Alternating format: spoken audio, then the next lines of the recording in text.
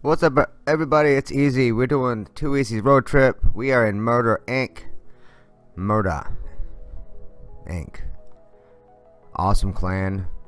These guys just rock. If you are ever out looking for a clan and you are exceptionally good, find Murda Inc. Try to get on board with these guys. There's certain guys in this clan that don't do anything but 3-star. They just don't know how to do anything but it. Decided to explain some of our names. Don't ask me why I do this. Alright, so first one, Chorn. He's one of them that I don't know. We're just gonna say Chorn.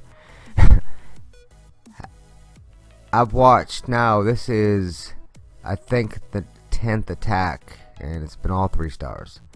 Uses a couple of different attacks. This is the boner attack.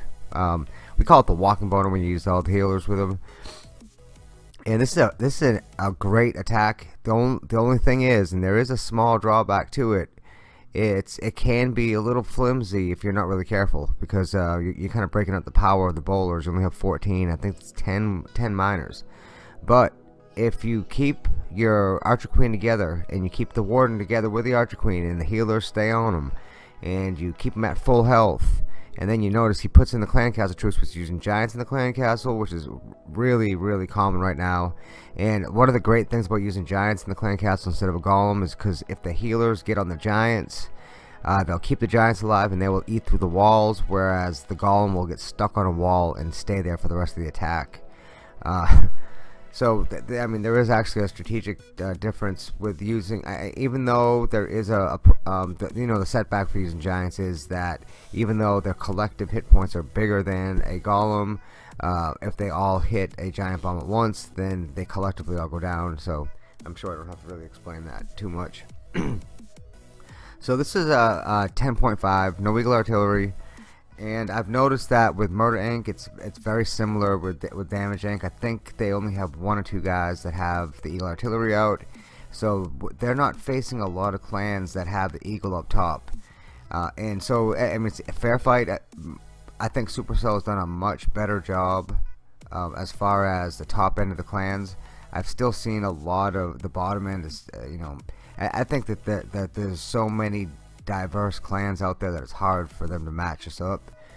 If we gave them 2 hours, they probably could, but we want matchups in a half hour, and you're just not going to get fair matchups every time. So here's Big Jake. Big Jake is another one. I haven't seen him make many mistakes. Jake doesn't make mistakes. Using an older attack, I mean, we can say this has been out of the meta for a while now.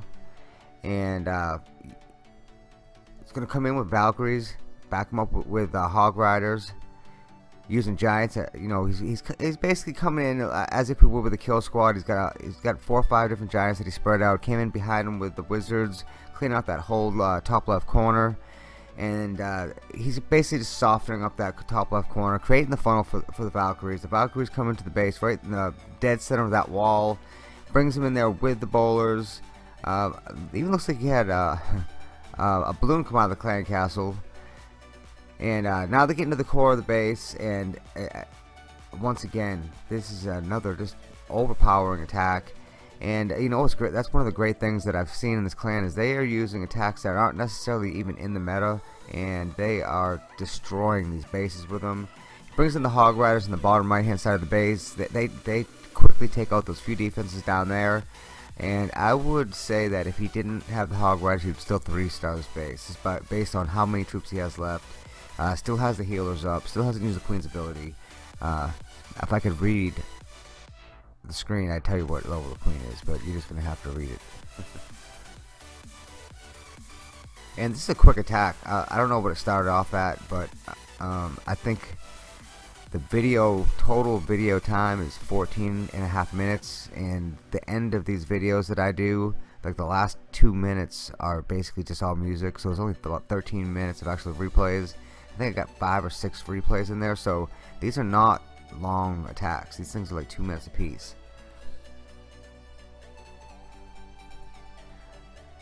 Okay, GM's got the next one. This is gonna start off with the bowler walk on the bottom right, and right at the top. You know, my expert video making, you can't see what's going on in the top part, but he's also got another bowler walk going on the very top peak of the base. Brings Gollum in, follows behind Gollum with the Warden, Giants, Wizards, and I mean we see this more and more.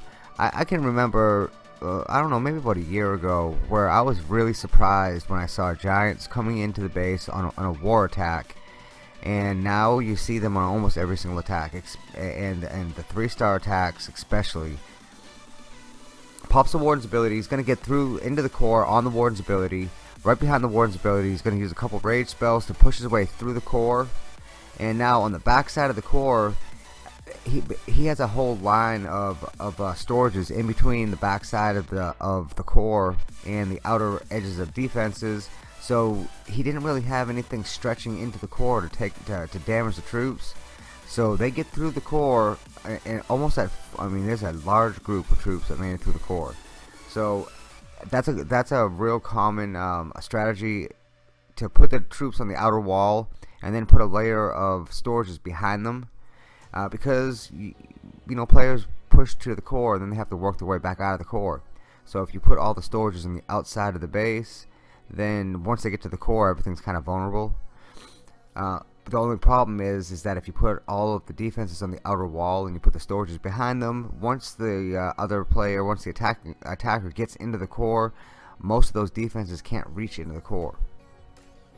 So, and also something else I didn't really like about this base design is that they had that square around Town Hall, and I just don't like that. I think that's a terrible idea, honestly, because most of your troops are going to shoot right over that wall. The rest of them are, you know, it's within their trigger zone, so they're going to walk up next to it, and it's going to force them to beat their way through the wall. So it's just a waste of walls. You need to back those walls up a little bit, get some defenses in there with Town Hall, put something in there with it. Don't just put a wall around Town Hall in the middle of your base. So got a second attack in from the #1 Chorn. When I see you in the chat, you have to tell me how to pronounce your name. I know we only type, but help me out with this, because I don't know. How do you not know how to pronounce a 5-letter word? So, wanted to show this attack too, though, because this is a really hard attack for me to pull off consistently. This is a bowler loon that basically you come in with a kill squad with bowlers, and along with the bowlers is just an assortment of other troops that people use. And then you bring in the Laloon portion of the raid, and when you're attacking a Town Hall 11, or even a 10-5, doesn't even have to be a full 11, this is a difficult attack for me to pull off. But I have seen him do this attack now several times, and he just kills it. Look at all the balloons alive. He's about to put down the clone spell and double up on those balloons right there in the middle. Freezes the back at Inferno Tower. And now he's going to put the rage and that last rage in, and these troops are going to fly over to the Inferno Tower, take out the Inferno Tower, and you know the Expo, they do high damage, but it's just single target, so it doesn't do too much damage to these balloons. And now he's got a couple ground defenses that the balloons are hovering over. Got one little pocket left, and in under a minute he wiped out this entire base. Made it look so easy, and any balloon attack at Town Hall 10 and Town Hall 11 is not an easy attack. These things, the balloons don't have a lot of hit points. There are so many defenses, and I don't know, maybe it's I maybe get unlucky and attack bases that know how to twist me up, because I end up putting the balloons in and they don't go where I want them to. And I've talked to them before the attack. We all agree where we're gonna go, and then they just do whatever the hell they want to anyway. So. But Chorn, when he talks to his balloons, they do exactly what he wants to. So, I don't know. I think I need a better union. A better balloon union. So, Stephen King. Now, if you've watched all 3 of the videos we've made on these guys, I've kind of got the same guy. These aren't huge wars. But but I've watched the same guys get 6-pack after 6-pack, and it's so consistent. So this is the slap. This is a very similar attack that he did in the last video, and I just want you to watch the group of bowlers that he gets into the core. I think he has 2 bowlers that go elsewhere. Other than that, I think it's about 14 or 15 that make it into the core. As the Teslas are popping up, they don't even make it all the way up before they go down with the boulders. And at this point, you know, all the bowlers kind of disappeared with Warden ability, but as they came back up, you can see as they split up, they're all there still. They may all be on top of each other for a second, but I think he's got 10 or 15 of them all alive still, right in the middle. Uses those 2 jump spells, which is really common with the slap. You'll have the jump spell to get into the core, and the biggest mistake that I've seen people make with this attack is not bringing the second jump spell. I've seen a lot of people that like to use the earthquake spell, and sometimes if you use earthquake, you'll use other spells instead of that jump. But I would definitely suggest make sure you use a jump on the backside of the core. If not, you will die there. That's the most common place for everyone to die, especially using, you know, because the bowlers aren't that tough. The witches aren't that tough. So if you get into the core without a jump, you're going to be there and trying to beat through those walls, and then all the bowlers will end up splitting up and attacking different sections of the walls, and that's where the attack will end, is right there. So use the jump. They all follow the jump. They'll all exit the core just as fast as they went into it, and that's just a huge part of the attack. I'm losing my voice. It's really late. I'm sure you can tell by how well I'm concentrating. Okay, so this is Alan. He's using a mass miner, and level 3 miners too. They're not max. He's using a mass miner, not maxed miner. And got a little fortunate luck there. Had a couple baby dragons pop out of the clan castle, and then went right over to the golem. And then he was able to get a couple of wizards in there, and with 1 golem, 2 wizards, take out the baby dragons. And you know, baby dragons are probably the most common troop you see in the clan castle now, for a reason, because they are deadly in the clan castle. If they get up over these miners, 1 baby dragon will end this entire attack. So now he's made himself a nice little funnel. He's cleared out all the trash buildings and defenses down there in the bottom left part of the base, and now he's made a big solid line, just kind of marching right through the middle of the base.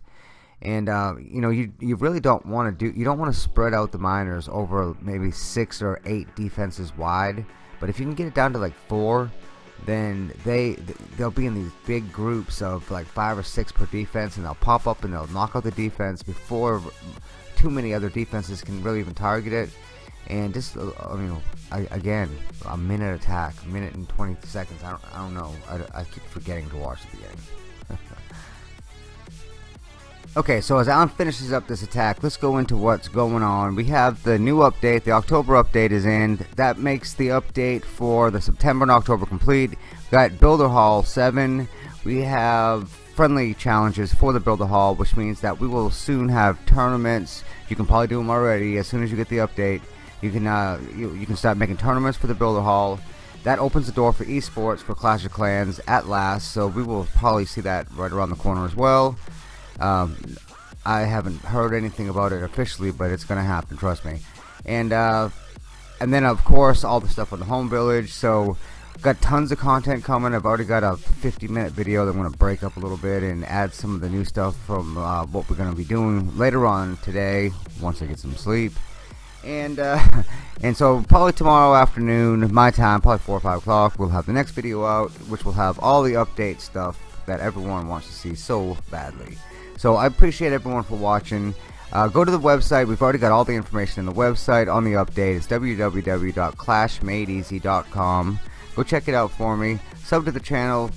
Appreciate all the feedback we've been getting. I keep hearing all wonderful things. If you don't like it, just keep lying to me, because I do appreciate hearing good things. Anyway, sub to the channel for Easy, and enjoyed making the video. Hope you enjoyed watching it. Until next time, it's been Easy. Take care, everybody.